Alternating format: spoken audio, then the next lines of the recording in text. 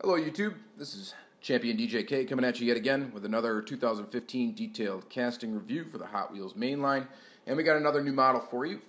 This is number 4, new model for 2015, the Chill Mill. And here it is. It said number 4. It was first seen in H cases. It's in the Hot Wheels City Works.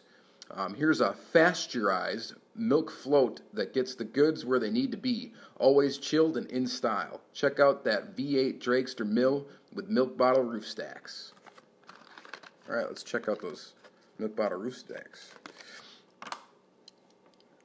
And here it is. We've got a metal body, plastic base, side tampos, nothing on the back or front or top. Here's your milk bottle. Stacks coming out the roof.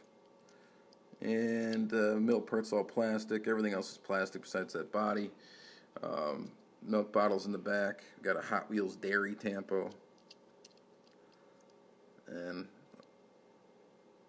that's pretty much it for that one. Real car wise, I don't know. I don't think it really is based on a real milk truck. I'm not sure. If anybody else knows, please let me know in the comments down below. As always, please correct me anytime I'm inaccurate in the comments down below. I take no offense to that whatsoever.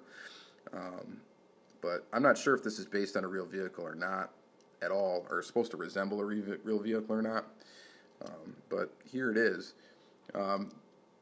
Rating wise, we're going to skip right to that. There's obviously no casting history. It's a new model for 2015. And of course, we're going to rate it on a scale of 1 to 3 stars. And I'm definitely giving this a 1 star. I think this is possibly my least favorite casting so far, or least favorite new casting of this year. And of course, that's just my opinion.